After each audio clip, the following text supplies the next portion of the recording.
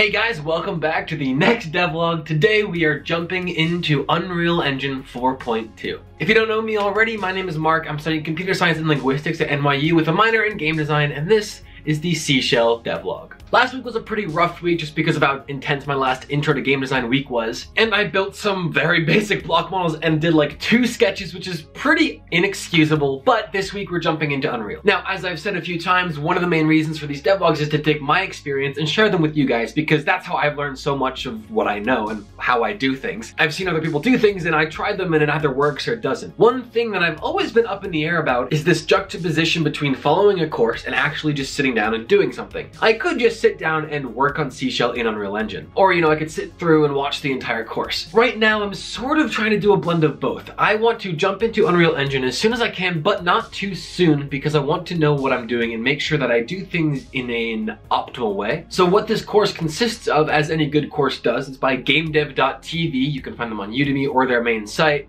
I got this in a Humble Bundle a while ago. I got a Blender course on Udemy by them ages ago, which is where I first heard of them. Anyway, I'm going to be using their course throughout Seashell to get myself used to Unreal Engine. If you need to how to make a game in Unreal, watch YouTube videos, find what you need, I think that's a great way to learn and learn fast. But also, I want to learn formally in this way. So a lot of this video is going to be talking about what I'm learning through the courses themselves and the application. The motto for this week is something I recently saw in a Captain Sinbad video, and that is, what's the next step? Oh man, I gotta do some Unreal Engine course today. Okay, what's the next step though? What's the most basic component of that you have to do? And recently that's been really helpful in terms of just getting me to do things. What's the next step? Okay, stop watching this video. Put pause on Great Pretender. Okay, what's the next step? Now open gamedev.tv, look at the files. Okay, what's the next step? Go down to building escape. What's the next step? Click the video and watch it. And it seems a lot easier to do at that point. And I'm gonna be sticking by this for my upcoming semester, so I wanted to throw those words of wisdom out to you guys. But yeah, I ended up recording because, devlog, gotta do it. But yeah, we'll go through pointer primer and stuff, and I will talk to you about what I learned when I get to quiz 9. Alrighty, first few lessons are already done. Now,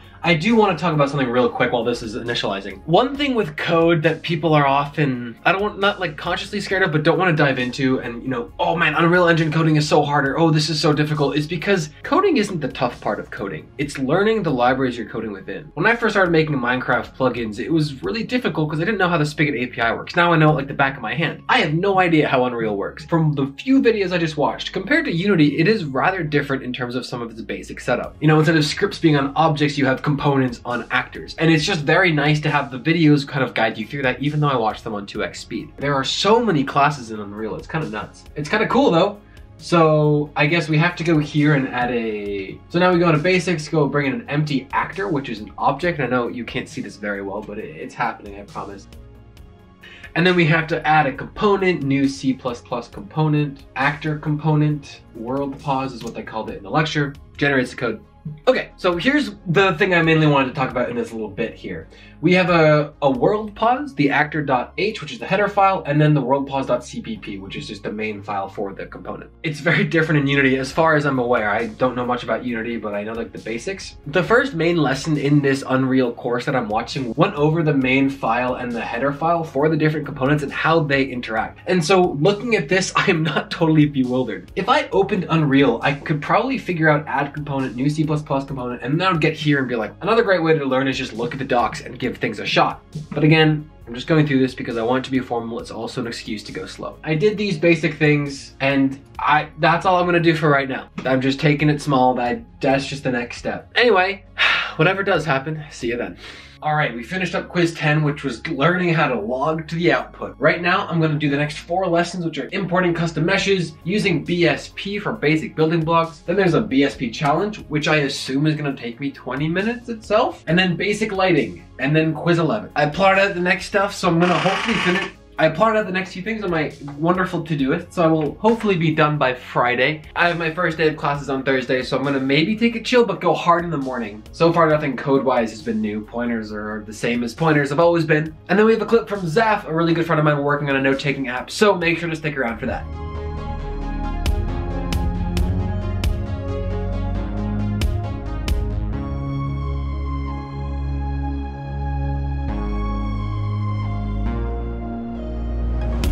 Okay, so I just added some textures in, and I wanted to mention a few things before I moved on to the rest of this. One is that these online courses, something I realize is that I'm drawn to them because I'm looking for a deeper understanding of Unreal Engine, and they go through things in great detail. If I go look at a course on how to do something, they're going to show me how to do it, but they're not going to show me the underlying structure more often than not. That's what you get with a full course. They have the full rights to say, okay, so far we know how to do this, so let's do it that way. But hey, see how long this took? See how unoptimized it is? Well, let's do this other thing. Let me show you how to do it, and then you do it yourself. So I spent about 5 to 10 minutes on the texture challenge after Unreal crashed a few times, and now I'm moving on. Now I'm getting into the nitty gritty of, you know, these things taking longer, but I think it's really worth it. I know how to import the Blender model for Seashell now.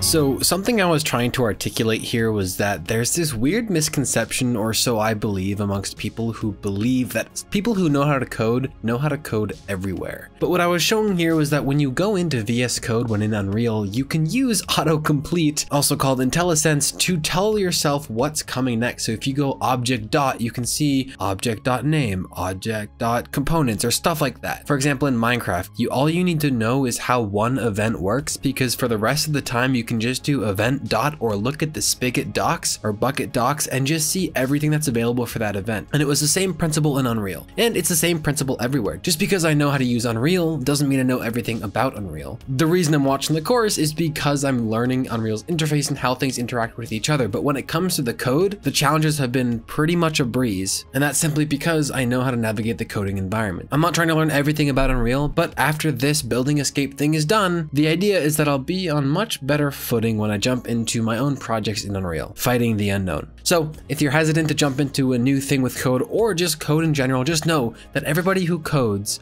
is always looking at the docs, using IntelliSense, using Stack Overflow. Hopefully that makes sense, but it's all about looking at the docs and knowing how to implement these things. None of this was in the lecture except for getOwner.getActorRotation. So yeah. Anyway, let's take a break from Unreal and look at Zaph, who's working on a note-taking app called Relanota. I'm sure he's done this same sort of thing in UWP, which I believe is the framework that he's using, or the .NET framework. Then after that, I'll recap what I finished in Unreal, since I think we're done with time lapses and this video is getting kind of lengthy now. Anyway, yeah, I hope you enjoy Zaph's segment on Relanota. He edited the video in PowerPoint, and I don't understand how one has the patience for that. But yeah, hope you enjoy. See you in a few minutes.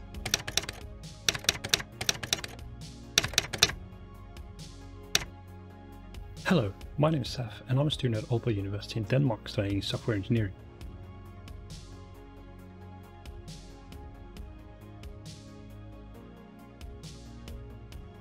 Right, now that's out of the way. Hi, I'm Zaph. I am the developer of Relanota, which you might see on Mark's channel right about here.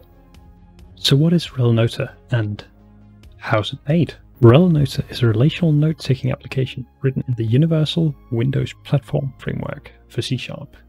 Now, if you don't understand what I just said, or it just sounds like gibberish, I totally understand.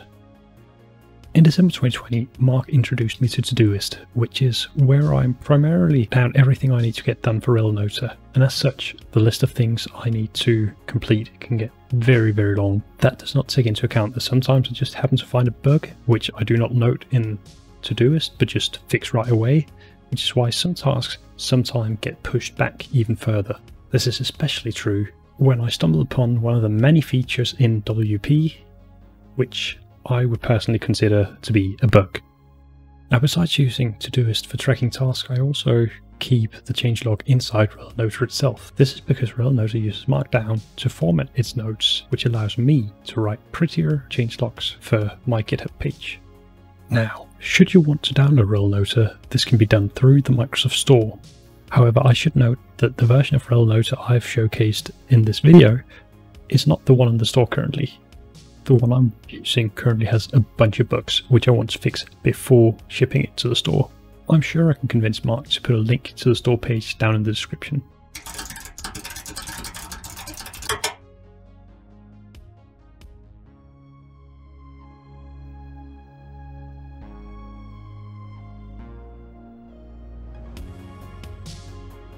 Hey guys, it is currently 6:13 p.m. I just got back from a run, so I'm coughing. I still have a bunch of lectures to go in the course, and it's 6:15 p.m., so tonight's devlog is clearly late. I'm gonna go finish those up, but all in all, I think my goal, just thinking ahead, because it's the start of the semester for next week, is gonna be finishing Thangs, because it looks really cool, and I think it'll be really fun. It also seems shorter. Learning Unreal's engine's been fun. I don't know if I want to use it in the future. I'm starting to second guess my wanting to use it, but it's all learning this week, and then I want to get into some art lectures later tonight. But I'll see you in like 5 seconds. Although for me, it'll probably be like 2 hours at this point, but yeah, it's been a weird day. Anyway, on to the conclusion. All right, so I didn't finish the course. Okay, so I didn't finish the last few lectures, but I'm super tired and this devlog needs to get out. So I kind of bombed this week again, sort of. I learned a lot for Unreal though. I'm pretty happy with just like the general gist. I have it set to finish tomorrow morning, and then this upcoming week, so I'll throw my calendar up now, is the first time I'm gonna be testing my template of the week for my classes and all that. So we will see how that goes. We're gonna skip the community section just for today, but make sure to drop your comments on what you're working on down below, because next week I will be announcing the official invite link to our Discord. It's been lively, oddly enough, lately, so I'm really excited to announce it because everything's pretty much in place. We're just kind of finalizing a name, sort of. So yeah, goals for next week. I really wanna get into drawing, and I know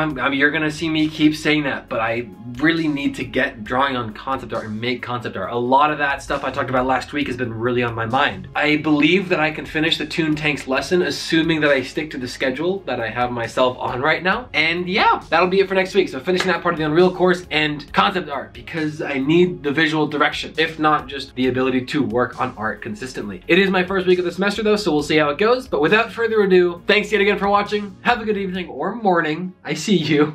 And as always, don't forget to stay awesome. See you next week.